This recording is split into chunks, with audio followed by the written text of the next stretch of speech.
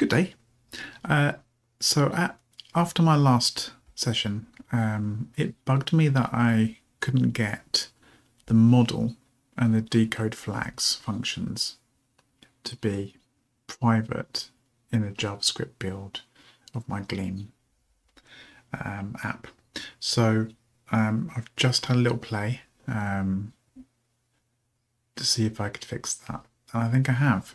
So I thought I'd just add a quick little video before my next proper session to show what I've done. So what I've now got is I've gone back to using an internal data module.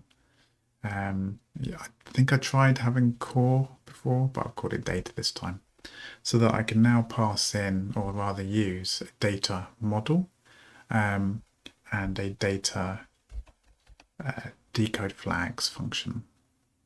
So if I look at that, all we've got here in internal data is the model and the decode flags. This is obviously very early stages. All it's doing is taking in an integer to the decode flags and returning a model with an integer count on it.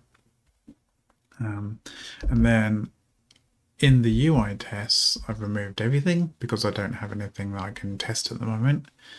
So this is back to its default effectively, just doing a quick test that makes sure that tests work. And then here we have a data test. So this is going to be where I'll do most of my tests for anything messing about with the model. So here we got a decode flags test. At the moment, all it does is go, hey, decode 0, and we should get a 0 back, count a model with a count of 0 back. So let's just quickly let's see if I can actually test a little bit more on that. Let's sort of mirror what we have on the front end, and I'll show that in a minute. Let's say if we do 5, if I save that now, this should fail because it's expecting a count with 0. So yeah, so now the test failed. It was expecting 0, but got back model 5.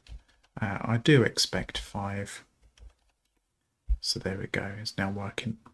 So I'll keep that, that's quite handy because I'll probably do a couple of different variations of passing in a JSON object actually.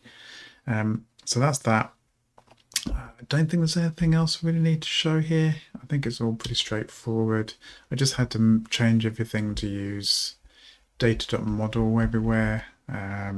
So if I look for data, you can see there, we just moved everything to data.model. And then also we've got the data decode flags. So if I then, let's see if we come out, what's happened? I've lost focus there, there we go. If it's not happy at all. Huh, okay. I will fix that in a second. Let's just do a quick build. We will do make zip and then have a quick look at the output.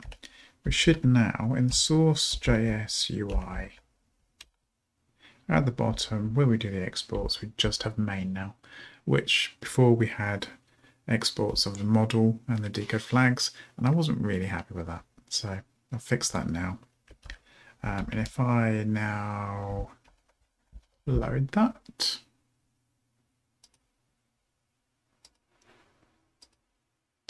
that's just, yep, 1513, install,